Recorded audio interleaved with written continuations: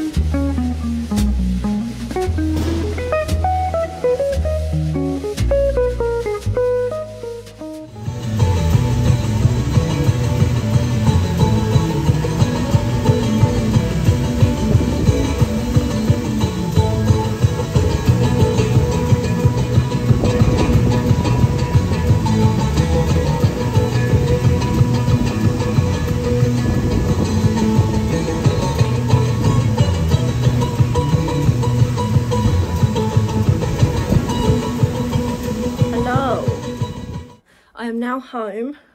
Immediately got into my pyjamas because I'm so tired. I forgot my camera today, so I've been filming on my phone. But I just realised that I could do this bit on my camera, so I'll be back.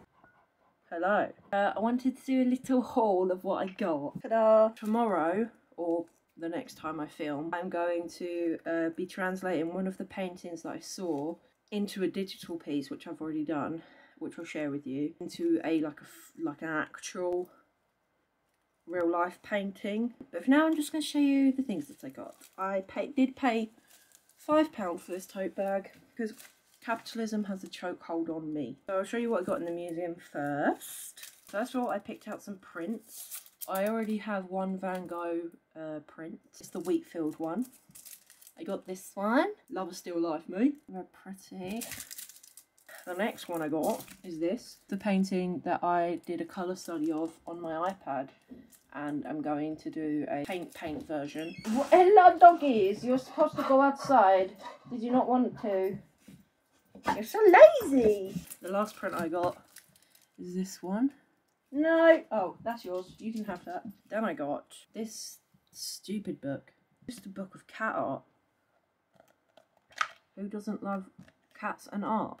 A paintbrush, because I really like this, and I've just realised it's a pencil on the other side. Don't know why they would do that. I also got a pencil. There's the National Gallery on it somewhere. Then I got, then we went to the art shop around the corner in Leicester Square. What is its name? Cannot remember. It's a accordion sketchbook. And basically I'm just going to set myself a little challenge, the same but different, and then on the other side something else. So much fun. Last but not least, I got 10 Caran d'Ache wax pastels. I've wanted to try these for a very long time. They had them on offer. I think these 10 were £15. Is this like a sticker or something? I don't know. But the colour is very cute and nice.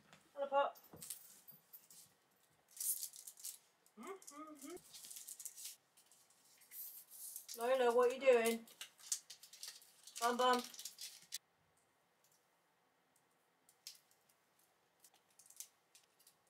So that's what it looks like. This one's a bit wonky, but you know, deal with it. And I didn't want to start on this wall because then I would not stop.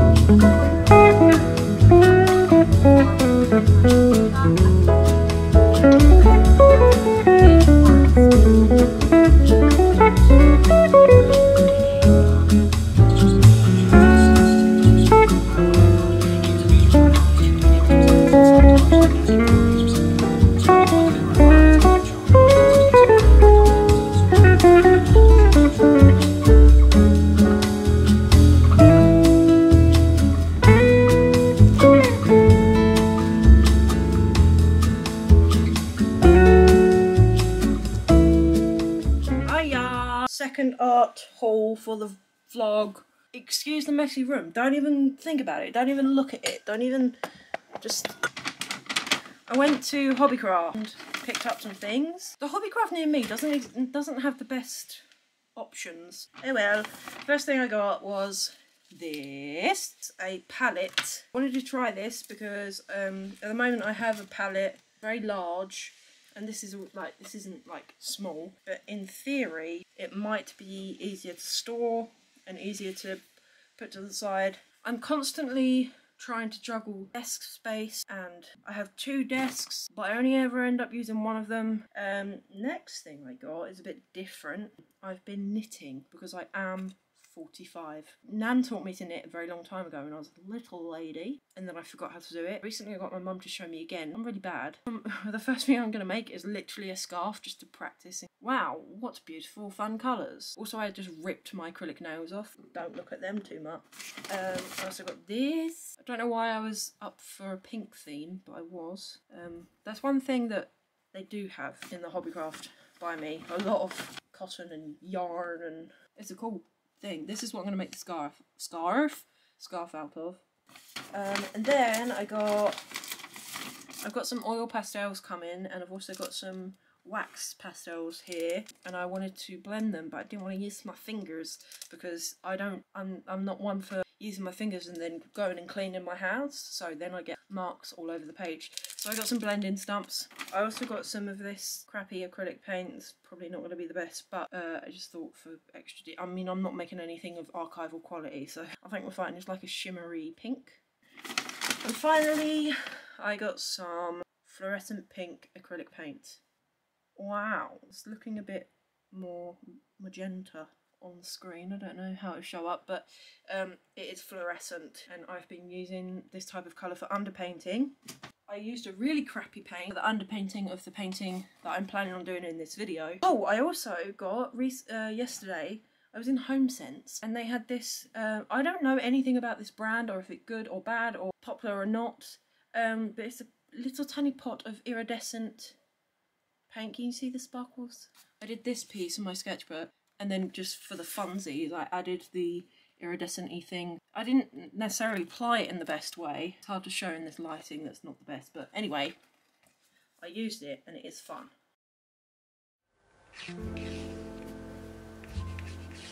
Hello and welcome to the voiceover part of this video. This is my first time doing a voiceover, so please bear with. I'm a bit insecure about my voice, but we're gonna push forward anyway. I'm also dealing with a very old laptop, so if there's fanning noise in the background, that's what that is. I just wanted to talk a bit about the painting that I'm currently doing. I'll put up on screen the original version that I saw in the museum, which you briefly saw a print of, and then also the digital colour study I did. I actually took the original photo last time I went to the National Gallery, and then in preparation for going again, I was getting excited and I was looking at photos from my visit before. It wasn't until I knew that I'd be going again that I decided I wanted to try and paint it, which was an interesting process. But it was really great to go to the museum again with like new knowledge and new appreciation of what I was actually looking at. First time I went with a friend when I was living in London, and we just kind of